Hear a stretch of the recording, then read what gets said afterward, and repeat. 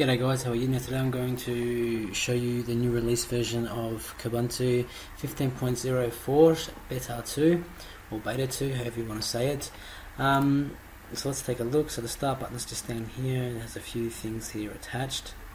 Nothing really, awesome, I suppose you could say. Let's have a look at the applications: education, maths, science, graphics. There's nothing in there really. I mean, honestly, this operating system, it doesn't really appeal to me, to be honest. I mean, for example, I like how in Ubuntu, for example, you've got this bar here. Now, a lot of people don't like the empty bar, but I like it.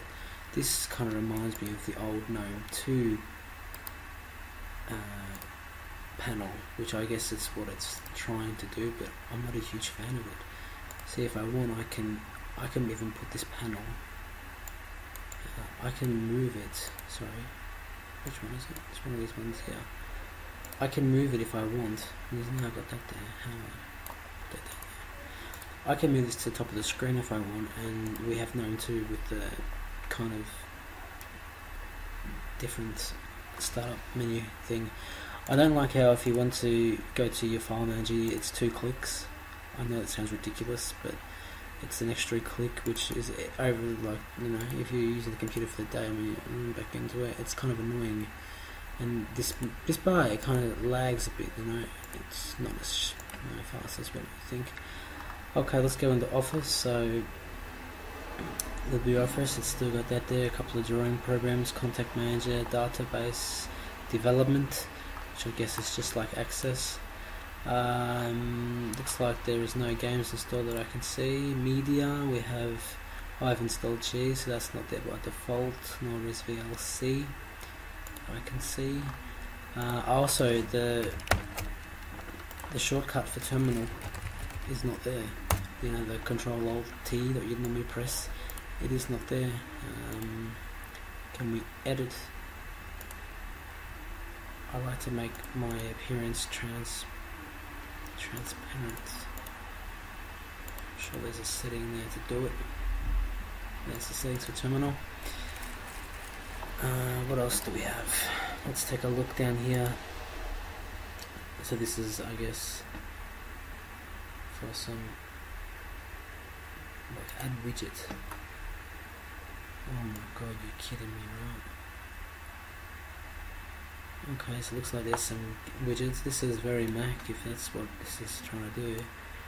I'll just put a clock there, can I? Oh my god. Can I move it? Doesn't look like I should be able to just move that if I want. Like, I should be able to just click on it and move. Does this resize? Can I click here and move it? Okay, now we're getting somewhere. Seriously, now I've got a clock there. Okay, that's fine. Root folder. Righto. That's giving me access to that. Surely the terminal is still the same if I can type in. Let's have a look. Sudo superuser. Okay, so we have root access there. Oops. That again.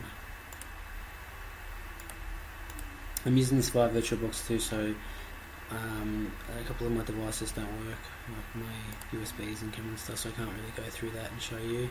Let's have a look at the software center, shall we? Software center. Let's check this out. Let me see. Okay. Like I said, I'm using a VirtualBox, so there is some lag. I suppose it's just the same as the Ubuntu software center, yeah. Oh, hang on, one thing that I opened up before when I first opened this program actually is it was like asking me to do like a wallet, so it's like asking for money already. Let's get that thing. Here's my install and sources. Nothing really in there. Discover. Nothing. Yeah, I don't really like this operating system. Usually I love Linux and I'm always happy to see what they have, but this is not for me. This operating system is just not for me. I like Mate better than this. If you're thinking I'm just sort of one of those kids that are stuck on one operating system, I like Mate.